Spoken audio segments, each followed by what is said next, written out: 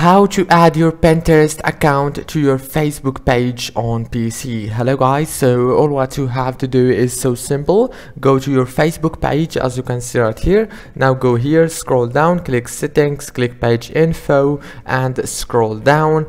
Click here on other accounts, click here and choose here, as you can see, Pinterest. After you choose Pinterest, now click add here and it will be added after you enter your account username, of course. If this video was helpful, please don't forget to like and subscribe, and thank you so much for watching this video until the end.